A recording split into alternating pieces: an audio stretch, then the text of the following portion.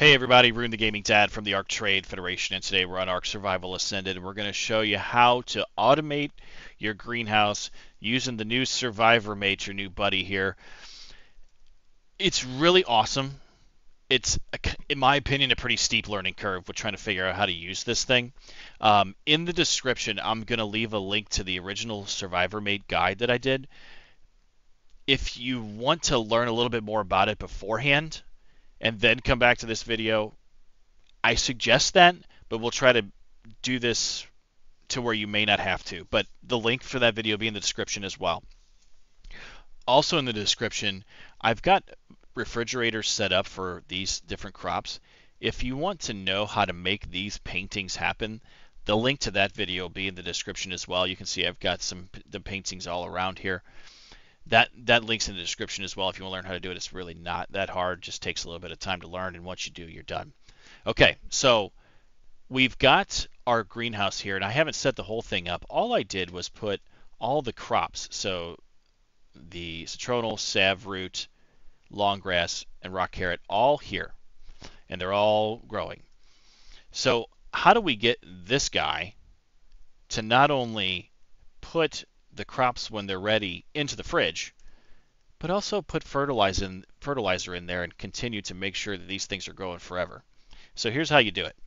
So we've got our dung beetles here, and they are making fertilizer for us as they go. We're just going to put up a vault. I'm going to stick it right here, and I've got a bunch of fertilizer in my inventory. And we're going to transfer that to the vault. And then we're going to click down here where it says Enable Automated Withdrawal, because we want the Survivor Mate to grab this. The only thing that I found it can't do is actually pull fertilizer from the dung beetle. Unfortunately, this is the only thing you're going to have to do. This is the only time you're going to have to do anything when it comes to crop plots once you set this up.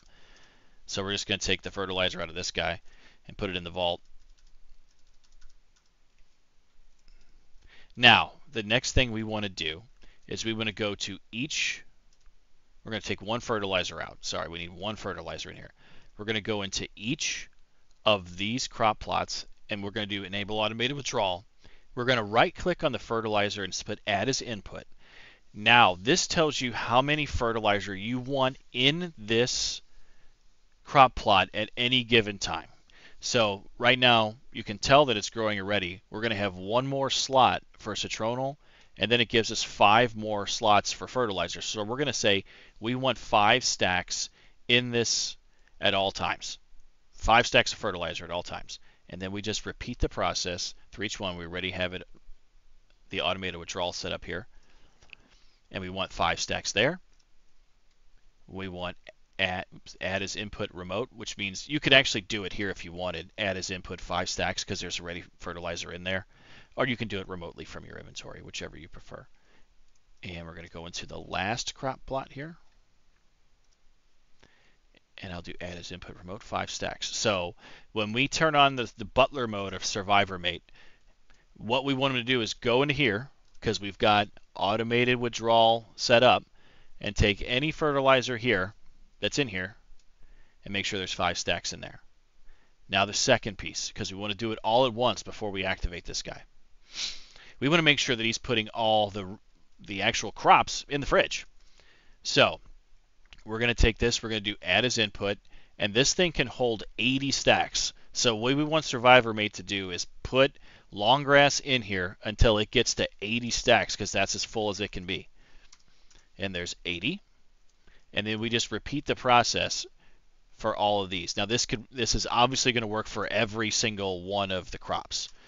Berries, the whole bit. So again, it takes time to kind of set it all up.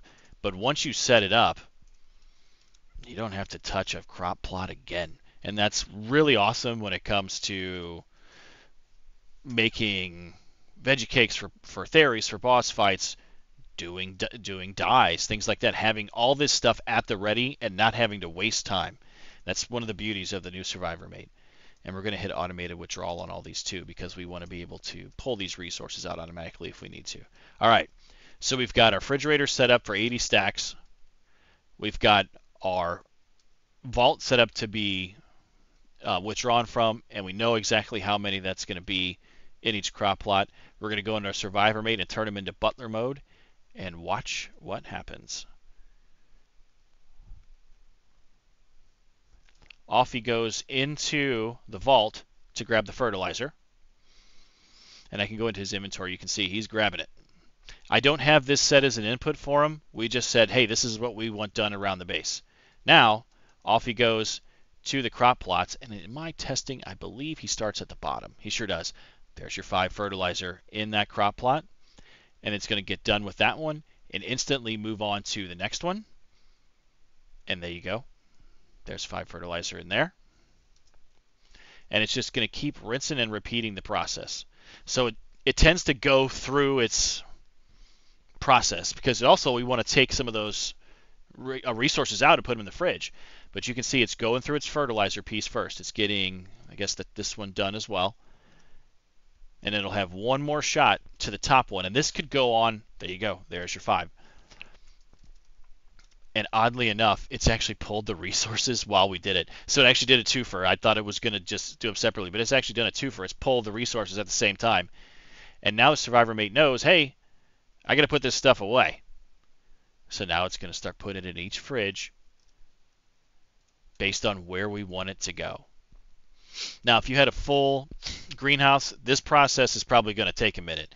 You know, if you like having a lot of crops, this is going to take a minute because and you're going to need a lot of fertilizer. Again, the only thing I found that you actually physically have to do is make sure that the fertilizer is in a vault, and then you're good to go. I put some space in between here because the survivor mate from time to time gets a little squirrely and tends to run in circles. So it seems as though the more room you give him, the better it is. But you could do your berries here, narco berries, stem berries, the whole bit. You can just do your whole greenhouse set up, and this guy will just put it all where it needs to be. And now he's putting away, I believe, the last of the crops in the fridge. He's done everything he needs to do, and now he's just going to go sit and wait. So what's going to happen is one of those fertilizers is going to get used, and it very well could have happened already. Nope, more stuff has grown. I have like a super seed put in here where it's growing fast. So this stuff's already started to grow again.